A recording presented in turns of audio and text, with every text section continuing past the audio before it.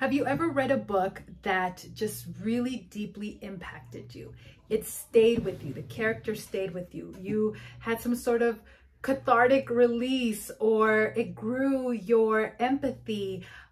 It stays with you. It makes a lasting impression. So in this video, I want to share with you 5 classics that have done just that and give you an honest review of them. So let's get started.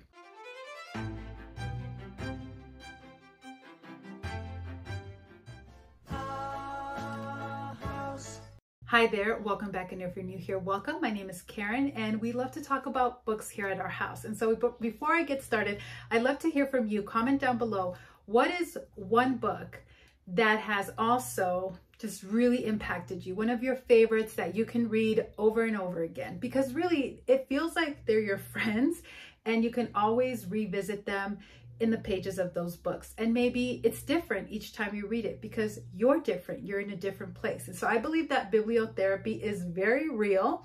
And so I don't know what these books say about me that I'm going to share with you, but I'll just let you know why I enjoyed them so much. So let's get started. All right, so book number 1, no secret, if you've been watching my channel for a while, is Jane Eyre by Charlotte Bronte, one of the Bronte sisters. This book was written in 1847.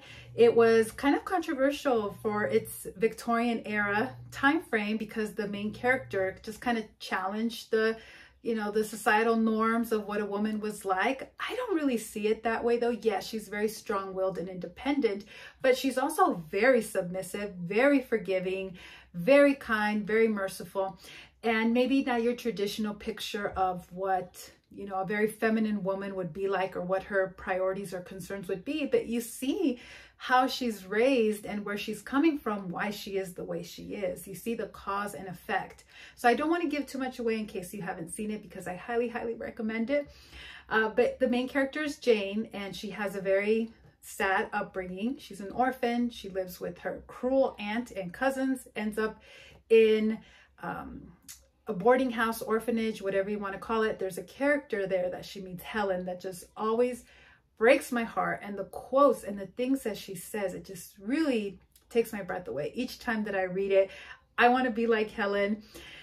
That's probably one of my favorite characters, second to Jane. Now, Jane ends up as a governess at Thornfield Hall and falls in love with her employer, Mr. Rochester, but there is a big wedge between them that she doesn't find out until the day of their wedding. It's crazy. It's shocking to me. Usually I see things coming up the pike like, okay, I kind of saw that coming, but this just really shook me. It just surprised me. And the way that she handled the situation and left, wow, that's also a very sad part. But then who she ends up living with, how that turned out in the end. And again, I don't want to give away too much of the ending, but it wasn't the plan A, but you see the beauty in the plan B or the plan C. And really it's just like up to the people, not the circumstances. The big theme that I see here is love and forgiveness, mercy. She always was so merciful. She forgave. And even when she goes to visit her dying aunt on her deathbed, who was still not repentant, and revealed this shocking secret that would make anybody's blood boil, she was still very forgiving and was ready to do her duty and to help out in any way she could. Still, I mean, I just can't imagine. So just the picture of, yeah, she's strong, she's independent, but she's also very moral. She's also very loving, very forgiving, very patient, very a hard worker, very just kind of looking to the positive of whatever situation that she's in, being the best version of herself that she can be in every situation, and then ultimately everything works out. So I love that. My favorite line is, I have a lot of them, but of course the most famous iconic line, the last line where she says, "Reader, I married him," which I think sums up her character perfectly. And then the little kind of follow up, what happened afterwards. It's all fantastic. Now this is again written in 1847. What I love about this is that I can recommend this for any age because there's no spice. And I love that because you feel the angst and the great romance. Maybe a little bit of like an unconventional romance too, not your typical prince and princess, you know.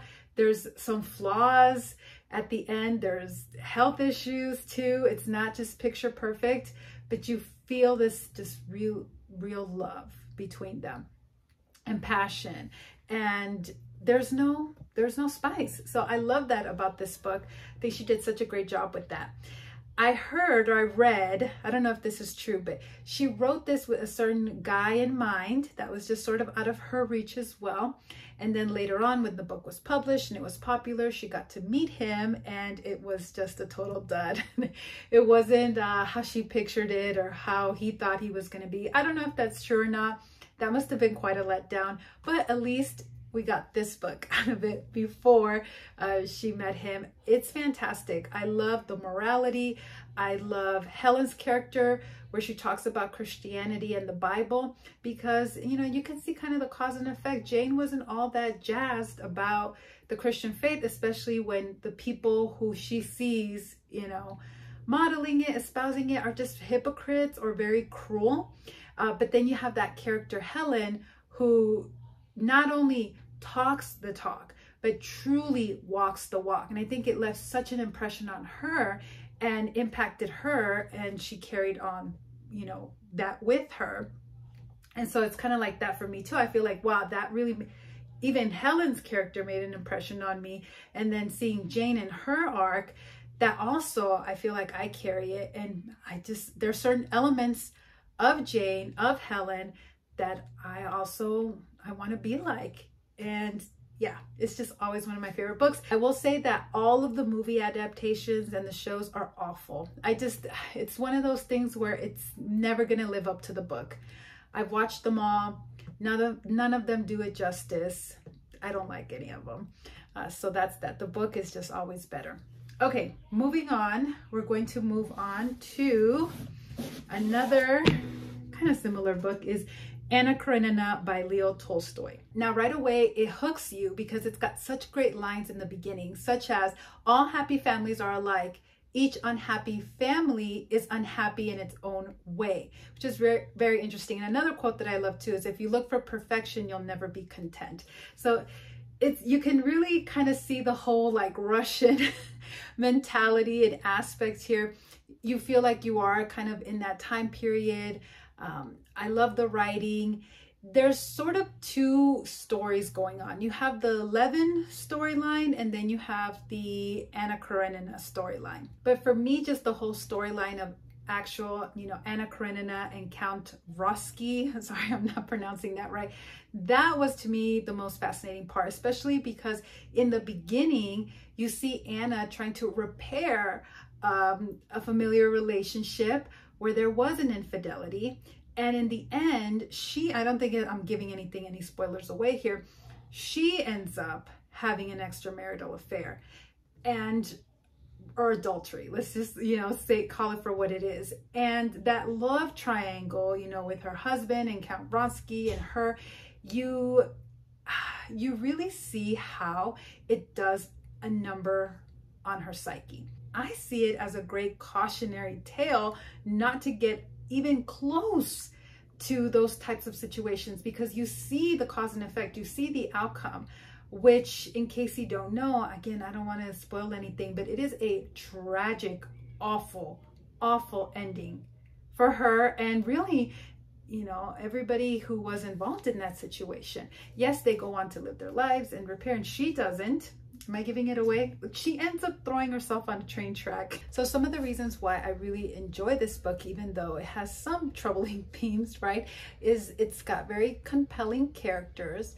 The historical context is really interesting, just seeing what Russian life and the politics of it was in the 19th century. There's no spice in it, even though there's a lot of passion, even though there's a lot of romance and passion, there's no spice, again, which I really appreciated. This is one where it's more fade to black. It's implied, but then we kind of cut away, whereas Jane Eyre, there is none of that, not even fade to black. Even though it doesn't have that level of spice, I still wouldn't recommend it like for young ladies, you know, ladies that aren't married. I don't know, just me personally, I think it's better for old married ladies like myself. And as far as movie adaptations, I've only seen the one with Keira Knightley and Jude Law, and I don't know who else is on there, but again, the movies just never do the books justice. I found the movie incredibly boring, but the book did not bore me. So yeah, it is what it is. I still, again, the book trumps the movie. All right, so book number 3 is Around the World in 80 Days, and this is by the very famous author as well, Jules Verne. This was published around the same time, 1873. Now, the character names are a little bit hard for me to pronounce, so forgive me if I pronounce them wrong, but the main character is Phileas Fogg. I never know if I'm saying that right, but he is the wealthy, reserved, very calm and stoic Englishman, and then he has his valet, which I'm not even going to try. So am I going to try to Passepartout? I'm not gonna say it right. I could never say it right.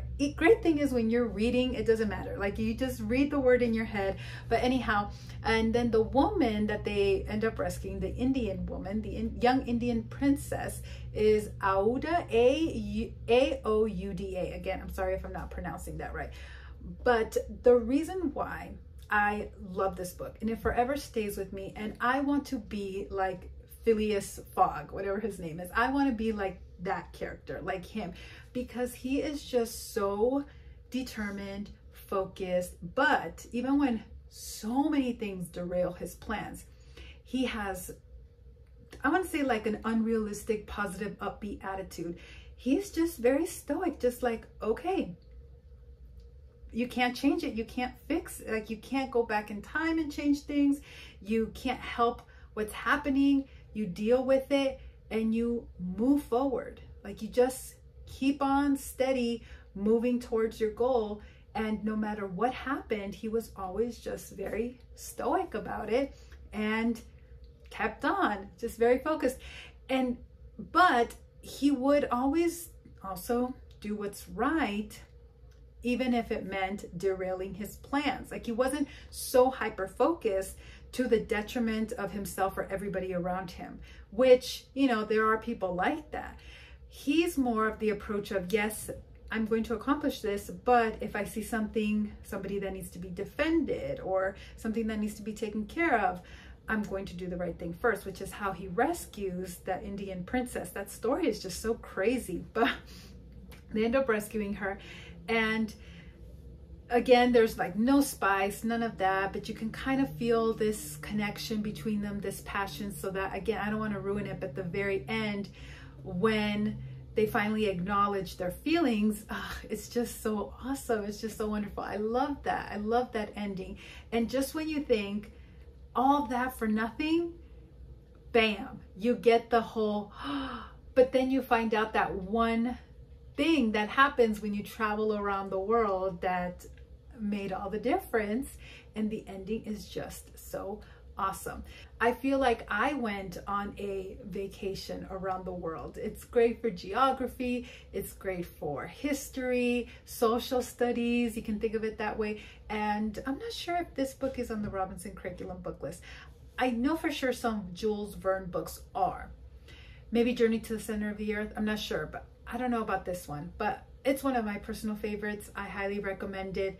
I have the junior version, the classic starts, that I give my kids to read when they're younger. I hope they pick this up. And I should have said this to begin with. The plot is that he has to win a bet where he has to travel around the world in 80 days. Now today, that's sort of, that's easy. But again, this is set in the late 1800s. Travel around that time was very different than it is today. Now, as far as TV or film adaptations, I don't think I've seen any, because the ones that are very old just look very cringy, and I'm certainly not going to watch the Jackie Chan one, because from just the trailer alone, it seems like they really deviated from the actual. I'm sorry, I just can't take the movie seriously with the, is it Owen Wilson too? Like, I just can't. I can't with that movie. I don't even want to watch it.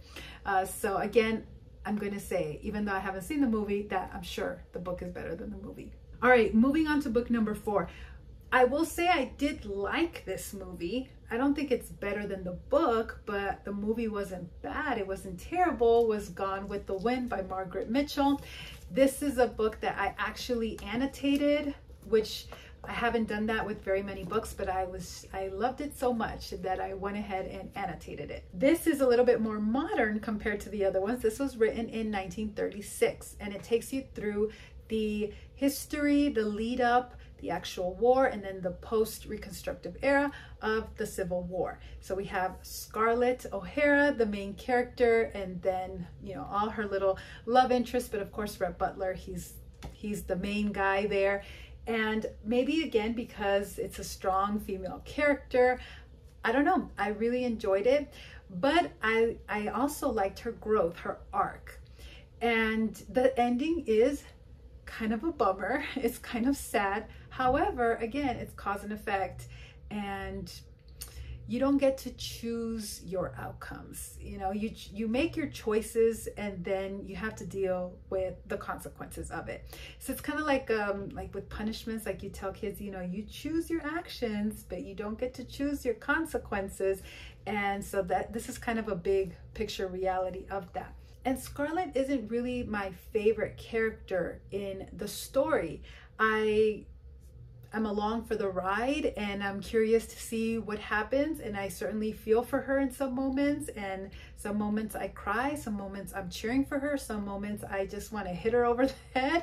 I kind of go through it all with her. But my other favorite characters are, number one, Scarlett's mom. It's just like hashtag mom goals. That's how I would like to be. But number two is Melanie Wilkes. I love her character. She's also somebody who I would just love to be more like.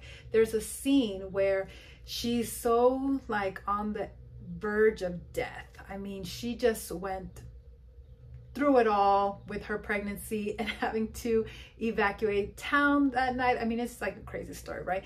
And she's just kind of trying to nurse herself back to health. I mean, just to be alive, really. She's teetering on the edge here. And something happens where she has to come to, well, she didn't have to come to Scarlett's rescue, and Scarlett took care of it herself, but she was willing.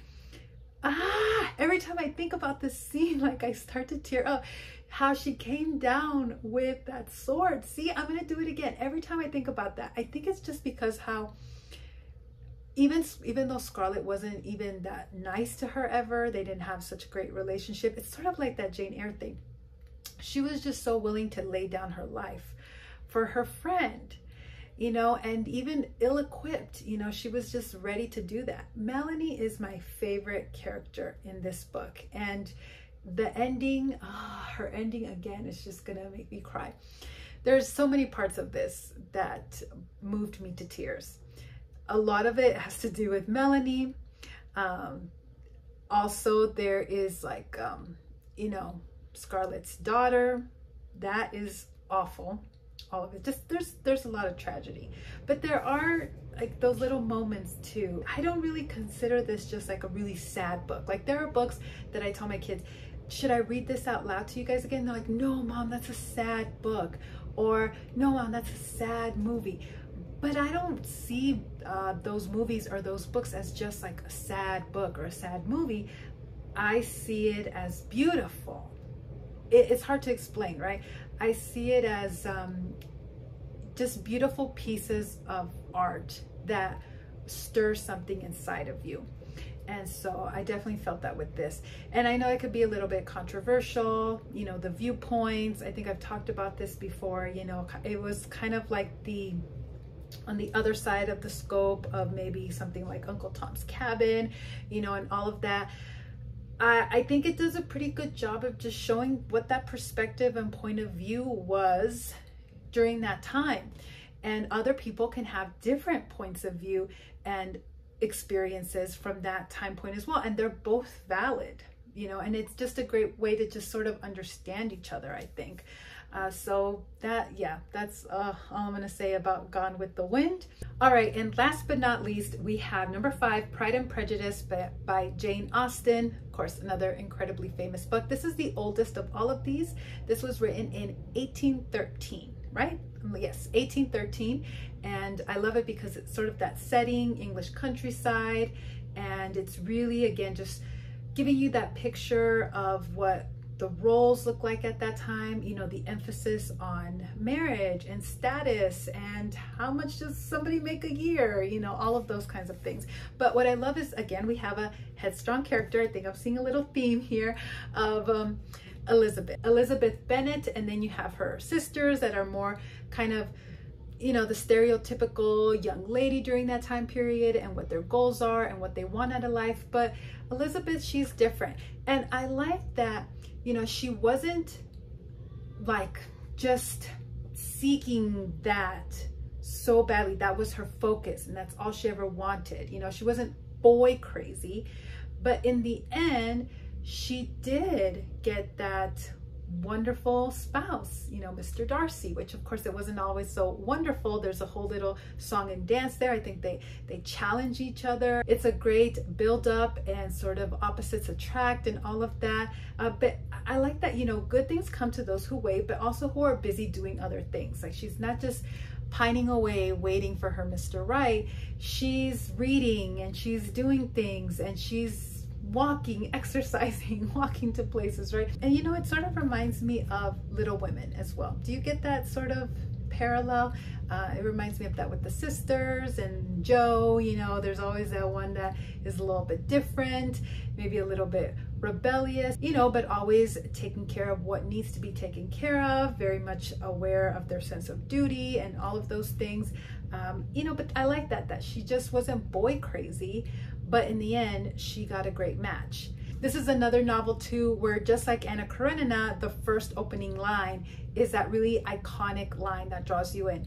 It is a truth universally acknowledged that a single man in possession of a good fortune must be in want of a wife. And that's sort of the arching theme, right, of the story. Now, when it comes to movie adaptations, I will say that this movie with, again, Keira Knightley, she's in a lot of these historical movies. I did like that one. I thought it was good. I liked it. I still think the book is better than the movie, but the movie wasn't bad. And there is also, of course, no spice in this book, so it's a book that I can recommend to any young lady. All right, so those are my top 5 classic literary picks that just kind of stay with me, and they'll forever be some of my favorites. Let me know in the comments down below what you think of any of these books. If you've read them, do you agree with my assessment or not? And let me know maybe of another classic that has really stayed with you. If you like this type of content, please let me know. Please give it a thumbs up. Now, I will leave links for these books down below, including the Penguin cloth covers. These are some of my favorites. As you can see, I have a shelf of them back here. So I buy them at Barnes & Noble, but I'll see if they're available on Amazon. Now, I think you would really like this video, but YouTube's algorithm thinks you would like this video instead. So whichever one you choose, I will see you there. Bye for now.